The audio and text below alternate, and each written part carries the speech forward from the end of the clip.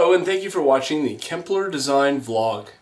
We're looking at shutters today, and a lot of people are wanting to do shutters in their bedrooms or in media rooms, and their anticipation is that when they close the shutters it's going to be really dark.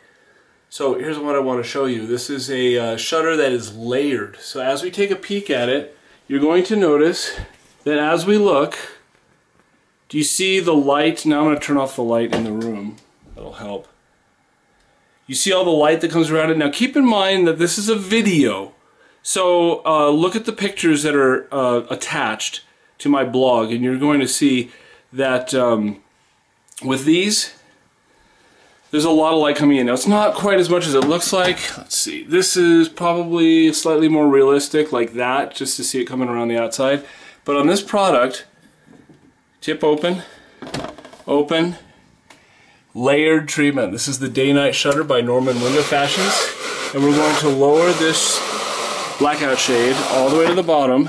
And now notice the difference between shutter on the left and shutter on the right. Huge difference. Now you see this little bit of light right in here.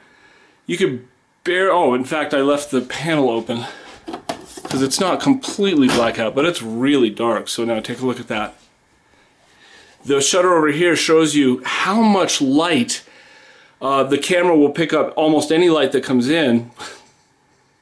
But on the left you can see there's virtually no light. Now there is a little bit, but this person likes to sleep in, and this is certainly going to help. So turn on the light. When you're doing shutters or any type of product, you need to really be aware of the functional needs that you're dealing with. In this case, room darkening.